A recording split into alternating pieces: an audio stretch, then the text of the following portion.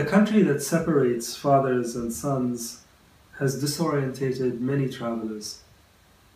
It is easy to get lost here.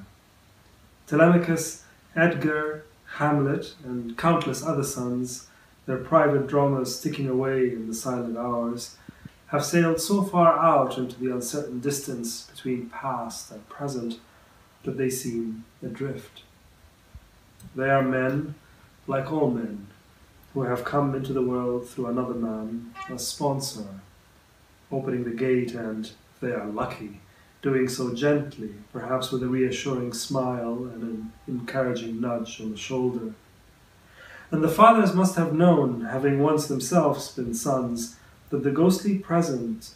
of their hand will remain throughout the years, to the end of time, and that no matter what burdens are laid on that shoulder, or the number of kisses a lover plants there, perhaps knowingly driven by the secret wish to erase the claim of another, the shoulder will remain forever faithful, remembering that good man's hand that had ushered them into the world. To be a man is to be part of this chain of gratitude and remembering, of blame and forgetting,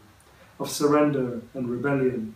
until a son's gaze is made so wounded and keen that, on looking back, he sees nothing but shadows.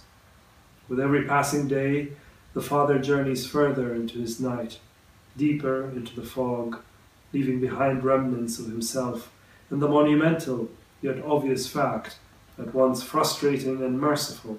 for how else is the son to continue living if he must not also forget,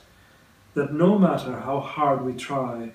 we can never entirely know our fathers.